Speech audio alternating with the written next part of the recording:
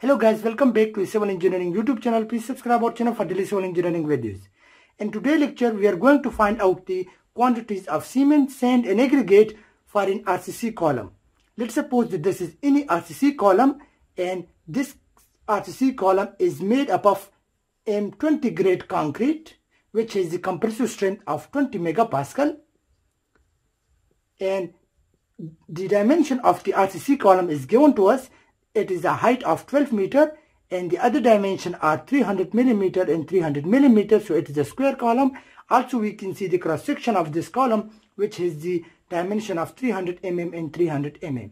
So we are interested to find out the quantity of cement, sand and aggregate for an RCC column. So to find out these quantities, first of all we have to find out the width volume of this RCC column. So width volume is equal to the length multiplied by the breadth multiplied by the height of the column. So it is equal to the width volume. The length of the column is 12 meter. The breadth is 300 mm, or we can say 0.3 meter. And the height or the thickness of this column is also 0.3 meter. So this will be the volume, the width volume for this RCC column, which will be equal to the 1.08 cubic meter. So we just multiply the three dimension of this column in order to find out the width volume of the RCC column. Now we are interested to find out the dry volume of this RCC column. To find out the dry volume, we have to multiply this value, width volume, by the 1.54. 1.54 multiplied by the width volume. I will also explain that why we use this 1.5 value factor. So 1.54 multiplied by the width volume, which is 1.08. So it comes out to be 1.66 cubic meter. So this is the dry volume of the concrete. Now the question is that why we multiply this width volume by 1.54 in order to get the dry volume. Because in the case of the width volume, there is water present inside this RCC column, and due to this water, the volume of the concrete is less, because the water absorbed in there some hydration process inside this concrete, due to which the volume of the concrete decreases. So if we are interested in finding the dry volume of this RCC column, we have to multiply it with the factor, and this factor is 1.54. So hope you guys understand that why I multiply this 1.54, because this is the factor that should be multiplied with the width volume in order to find out the dry volume. Now the next step is to find out the mix ratio. The mix ratio for M20, it is known to us that M20 is a mix ratio of 1:1.5:3, where 1 shows the cement, 1.5 shows the sand, and 3 shows the aggregate. And adding these three quantities, 1.1, 1 into 1.5 into 3, we got 5.5. So this is the sum of the ratios. Now we need this sum of the ratio. First we are interested to find out the quantity of cement.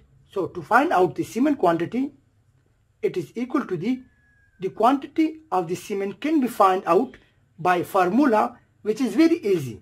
First we have to know the ratio of the cement, which is 1, dividing it by the total ratio, which is 5.5, multiplying it with the dry volume, which is 1.66.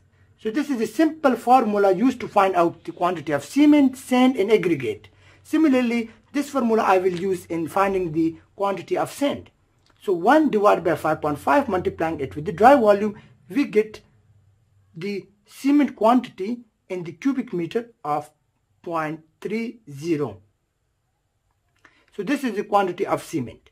Now we know that the density of the cement is 1440 kilogram per cubic meter. So if you multiply this quantity of the cement with the density, we will know the weight of the cement in the unit of kilogram.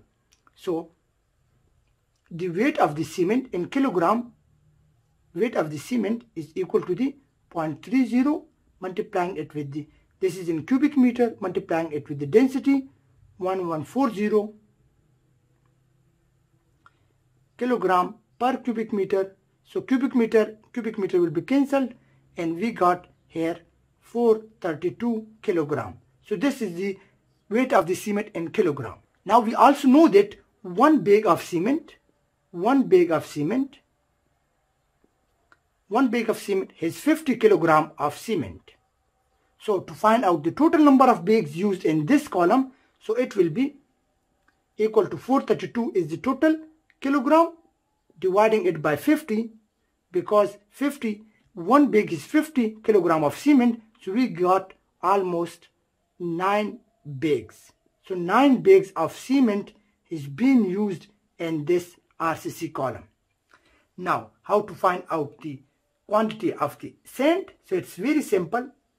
In the same way, sand is equal to this ratio 1.5 dividing by the total ratio, which is 5.5, multiplying it with the dry volume, which is 1.66. So we got 0.45 cubic meter. So this is the quantity of the sand. Now to find out the weight of sand, we multiply with the density of the sand. The density of the sand is 1450 kilogram per cubic meter.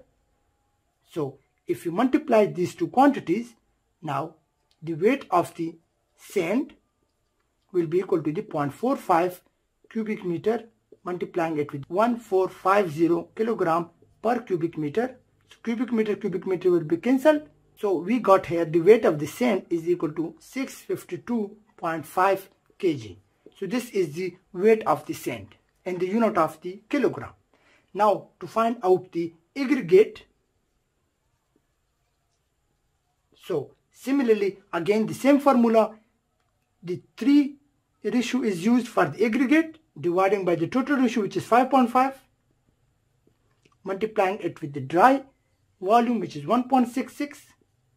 So we got here 0.90 cubic meter. Now this is the quantity of this aggregate in the unit of cubic meter. Now we know that the density of the aggregate is 1500 kilogram per cubic meter. So the weight of the aggregate will become 0.90, multiplying it with the 1500. So we got 1350 kilogram of the aggregate. So 1350 kilogram of aggregate is used in this RCC column, and 652 kilogram of sand is used, and 432 kilogram of cement is used in this RCC column.